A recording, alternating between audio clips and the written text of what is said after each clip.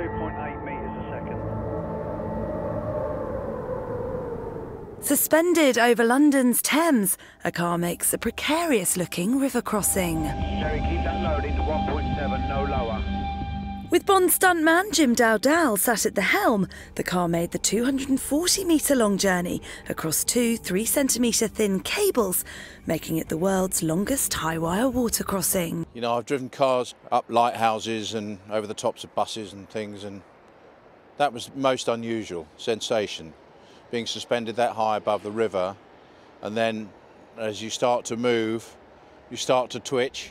And to make sure it was all safe, weather experts and structural engineers were on hand to determine precise driving conditions, while stuntman Jim was rigged up with abseil equipment. We reached a new world record, the record distance of a car on a wire. So well done, congratulations Jim, congratulations team.